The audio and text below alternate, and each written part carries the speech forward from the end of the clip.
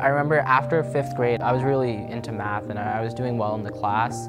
And we talked with some of the teachers and they were just like, yeah, you can, the next year you can take a more advanced math class because you have this genuine interest in it. All the teachers are really supportive. If you're interested in something, they're definitely going to make sure that you have the right resources to better explore that.